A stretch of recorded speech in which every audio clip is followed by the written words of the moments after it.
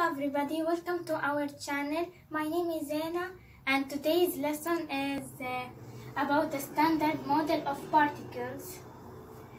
Everyone knows that the standard particles creates the universe, like for example the matter, like the sun, planets, humans, and which create matter called the fermions. There are two categories of fermions, quarks and leptons. The quarks and leptons that exist under three different generations. The first generation is made up of up, down, electron, neutrino. The most found particles are these, which like, for example, up and two downs creates proton, and down and two up creates a neutron.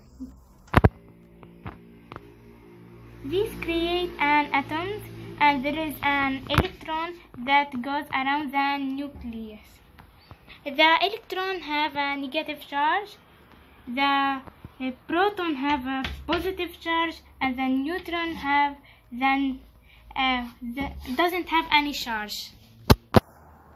The second generation is the mostly rarely is sharp and strange, moon, neutrino, and neutrino. We still have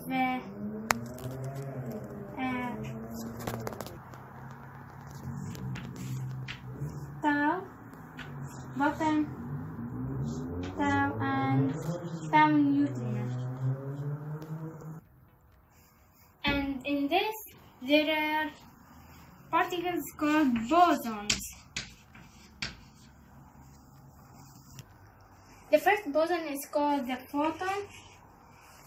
The photon is the particle in the light, and the light can go in wave or particle and wave, or it can go in particles. This theory called the wave-particle duality. And the photon is responsible for the electromagnetic force, and it goes about the speed of light. And the next judged boson is gluon. It is responsible for this force is powerful. It links the quarks with each other. And we have Z0 and W plus and minus. These are responsible for the weak force. The weak force is, and this force underlines phenomena like the radioactivity of particles or the nuclear fusion, which takes place within stars like the sun. And we still have the last boson, is the Higgs boson. The Higgs boson doesn't really represent a force, but it represents a field. This boson gives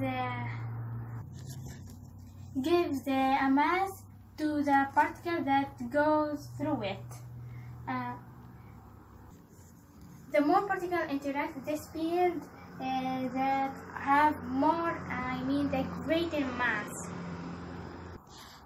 Till now we have three forces, but we don't have the force that is the gravity.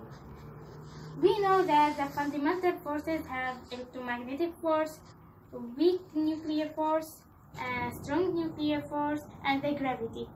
But it is not found gravity here. So physicists suggested a boson that causes a graviton,